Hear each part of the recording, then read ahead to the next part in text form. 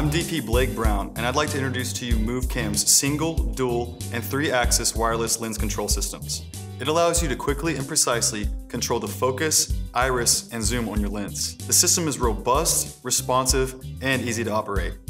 In this video, I'll show you how to set it up, what the different features are, and how to expand it for different modules. This configuration is great for shots with a lot of movement. It gets rid of cables, so you're not limited by cable length. The system uses 2.4 GHz frequencies with a range of 600 feet from handset to receiver. The 3-axis kit comes with 3 motors, the MCS-1 OLED touchscreen remote, and the receiver unit.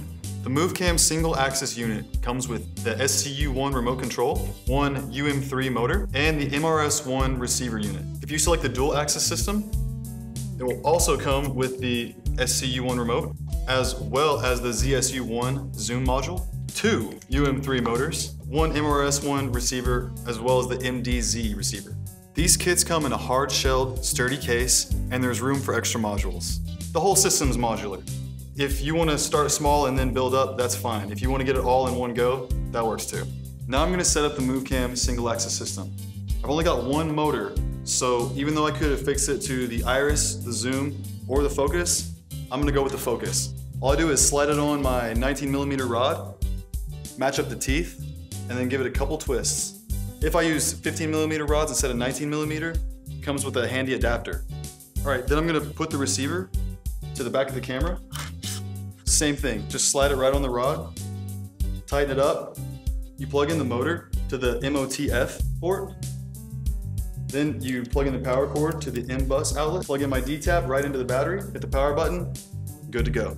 Because of the modular design, it's easy to convert this into a dual-axis system. Just slide the motor back, fix another motor. The next step is to take the MDZ receiver and attach it to the MRS-1 receiver. Then I want to attach the motor fixed to the zoom into the MOTZ outlet. And I attach the motor that's fixed to the focus into the MOTF outlet. The zoom module comes with this little remote. I can add the zoom module to my existing STU-1 remote. I just plug it in the top and screw it in. I'm gonna go ahead and add the 3rd axis. I could put my 3rd motor here on the left side, but in some circumstances, it gets a little crowded or the gears might be a little close together. It's no problem to just go to the other side of the camera and fix it there. Once I've fixed the iris motor, I'm just gonna flip the camera around where I've already attached the MDI receiver. I'm gonna plug it right in, power it on, and I'm good to go. The MCS-1 remote has an OLED industrial touchscreen that shows up in bright light very easily. You can see what channel you're on the remote as well as on the receiver. I can use the MCS-1 remote to control multiple functions simultaneously. I use the wheel to control my focus, the slider to control my iris, and the button to control my zoom. The STU-1 remote for the single-axis system is similar but more compact. It's got a readout for the status of your battery, the channel that you're using, the record status, and a focus percentile. All 3 systems feature automatic lens calibration, easy range limit setup, and can be adapted to a variety of lenses. When I fix my motors to a new lens, the first thing I want to do is calibrate it for that lens. It's as easy as holding down the calibrate button for 3 seconds. With the MCS-1 remote, I just hold down this blue button for 3 seconds and it calibrates automatically. A really great function of this device is the speed and efficiency that you can set lens limits. You just pick a focal point, push the limit button, set your other point, hit the limit button again, and it locks your range between those 2 points so that you don't overpull or underpull. With the MCS-1 remote, I simply select a point, hit the button on the top of the remote, select another point, hit the button on the top of the remote again, and it restricts the control to between the 2 points. If I need to clear and reset the marks, I just hit the button a 3rd time. Here's my subject. As she moves back and forth through the frame, I adjust the focal plane, keeping her sharp the entire time. I can zoom in and recompose my shot, and then use a focus wheel to maintain sharpness throughout the entire motion. If you want to get creative, you could simultaneously slow zoom in while pulling focus. With the single-axis remote, I can pull focus as fast as I want to.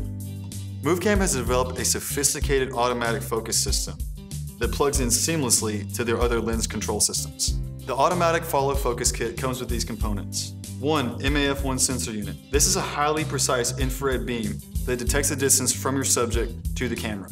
One MAF-1 display unit. This gives you a heads-up readout of the distance from your subject to the camera.